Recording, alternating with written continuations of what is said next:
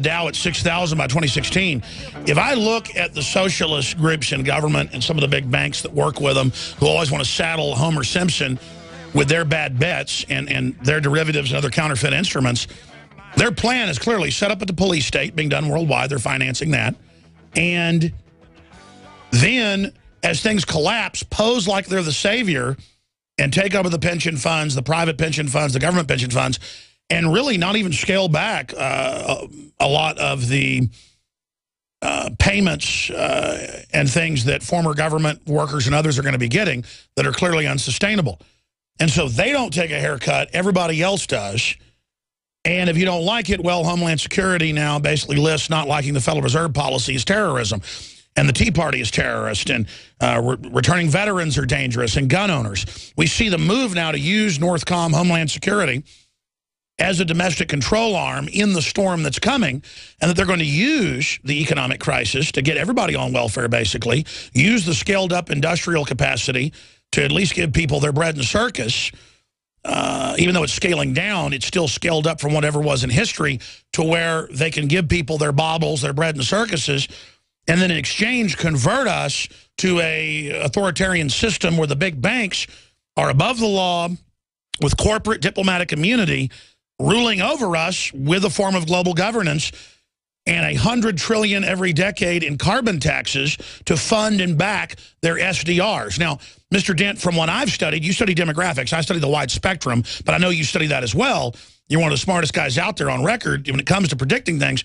Do you disagree with the gestalt I just threw out, or do you add something to it? Because it looks like this is pretty well planned out to me. Well, yeah, that is the trend. Governments kind of take more power, and things go wrong. It gives them a reason to step in. I say it's even worse than that, Alex, because what they're doing here is killing the golden goose. They're rejecting the free market capitalist system that made us so rich.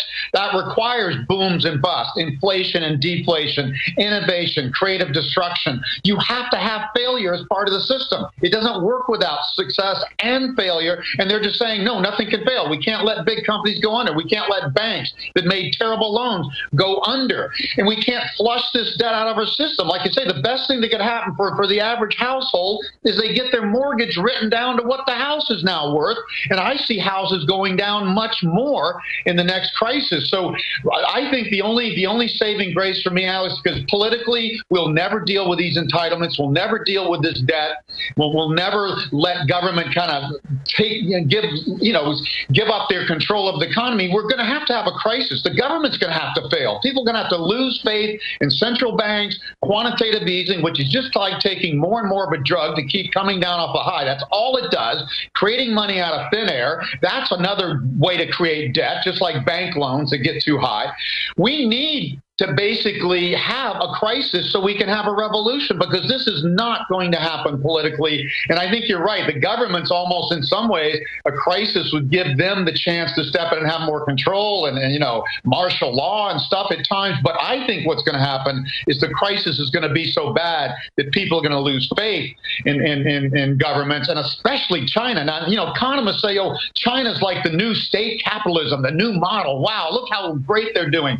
China, to me, mark my words, is going to prove that governments don't know how to manage economies and shouldn't manage economies. They should just set clear, good, simple rules and let the free markets work and let them go up and down and let them succeed and let them fail. Let them invest, let them innovate. They're killing the golden goose. So to me, it's even worse than what you're saying, because you kill capitalism, and we're already aging. We're already going to slow just from aging and slowing demographics. Like you say, no replacement rates for most populations, and we're better than most because we have higher than Japan or Germany.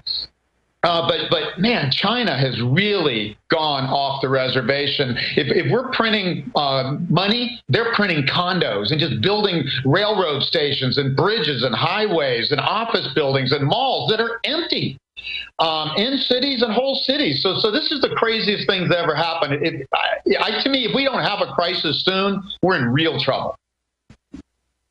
I agree with you, but the establishment cannot stand to let things be somewhat free, even somewhat. They've got to micromanage it. They've got to give the insiders the knowledge. They've got to bail out Goldman Sachs and J.P. Morgan and then sign the debt onto us and have the media a year later say, I mean, in 2008, it was their fault. A year later, it was how I was in debt. I was bad. I owed the trillions. I owed, millions of dollars to the government in the aggregate.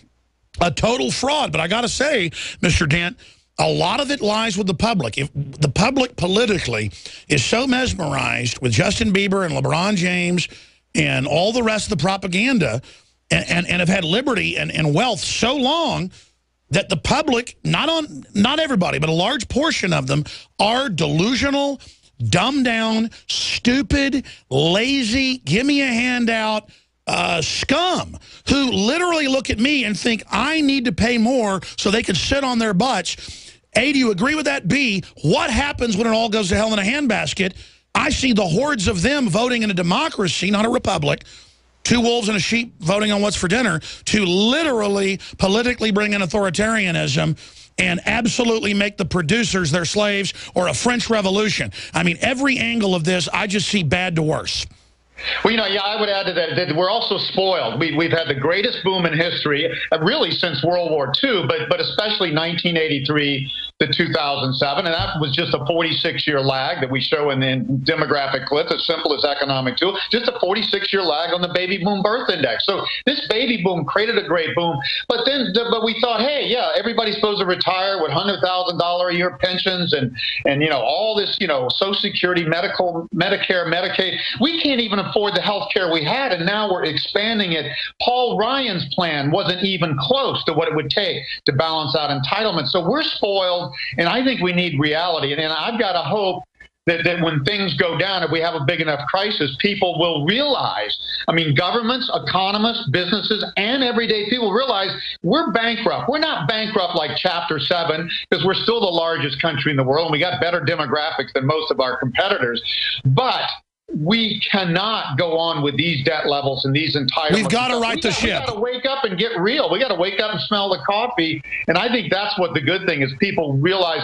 I used to turn around companies at Bain and Company, and I did it with small business as well. And when a company's really in a crisis, people get real really quick, and you can make changes. You can fire half the people, and people agree to it because they realize if we don't fire half the people, 100% of us are going to lose our jobs, and the company's going to die. So people get more clear. So I've got some level of faith that when we have a crisis, people will wake up and they will get smarter about things. And then they'll listen. I hate to say, most people don't listen to people like me. Oh, I'm too bearish. Look, I've been bullish for 20-some years. I predicted this great boom when nobody saw it coming and predicted the fall of Japan and all these other countries to follow. But they'll start listening to people who told them the right things. Everybody's telling them it's okay. Warren Buffett, of all people, is getting out there saying it's okay. The government's doing the right thing. How can the right thing be printing trillions of dollars out of thin air to cover over a debt crisis? How could that possibly be the right thing? And then signing us on to more debt, and then Obama saying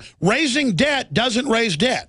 Yeah, of course. Yeah, I agree. We should just there has to be a standard. It can't be gold anymore because gold isn't big enough and consistent enough with the new economy. But we need standards that say debt can only grow this fast compared to GDP and can only reach certain limits. You can't allow unlimited debt. And that's what we've done. We have run trade deficits since the early 70s. We've run budget deficits except for a few years, and they got bigger in the boom. Even Keynes, that crazy guy, wish he never invented his theory, but at least he said governments should run surpluses in booms and then run deficits to balance out the private economy. But we've been running budget deficits in booms and busts. You can't, and debt grew at 2.7 times GDP from 1983 to 2008. You can't have debt grow that much faster in the economy and not end up bankrupt and in a debt crisis. Any economist that didn't see this coming doesn't know their ass from a hole in the wall. That's right. Let's talk about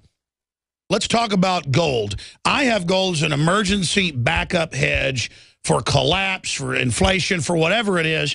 Literally like pirates, bury your gold. That's what I've got it for. I don't have it as an investment. And I bought most of my gold between $300 and $500 an ounce. So even if it plunges or even goes up, whatever, I've got it. I'm not selling it until, we ever go to a road warrior situation. And then I know it'll have some value. But separate from that, are we talking about raw land? Are we talking about skills? I mean, for the average person, what do you do?